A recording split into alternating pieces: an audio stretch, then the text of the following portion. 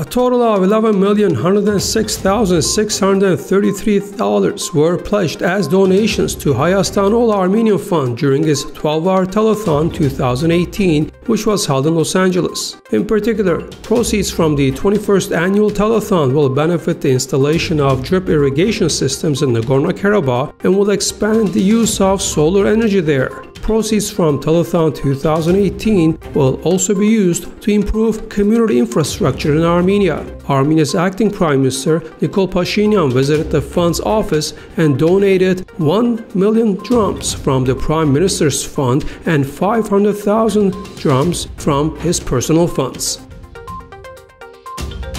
The City Council of Derby, a city in central England, unanimously passed a resolution to recognize the Armenian Genocide.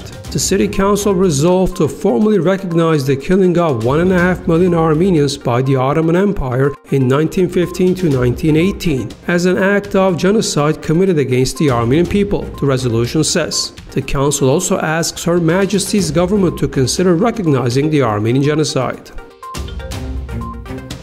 Co-founder of National Instruments, James Turshar, will get Armenia's Global IT Award 2018. The award is handed to prominent IT figures for their outstanding contribution to IT development. Among the previous laureates are Apple Computers founder Steve Wozniak, a designer of Intel 4004 microprocessor Federico Faggin, and former Hitachi CEO Tsugio Makimoto.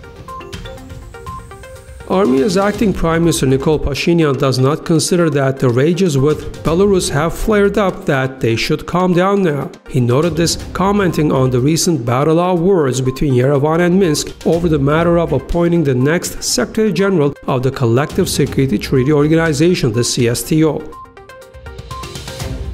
Russia and Armenia have signed an agreement on the establishment of an international bureau for the investigation of aviation accidents. The new bureau is expected to gradually take over some powers of the International Aviation Committee.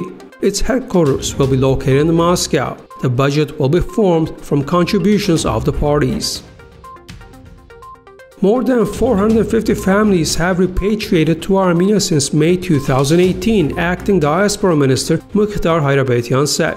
Most of these families returned to Armenia from Russia, Iran and the US, he said, adding that these were the families which had contacted the ministry and therefore the real number may be higher.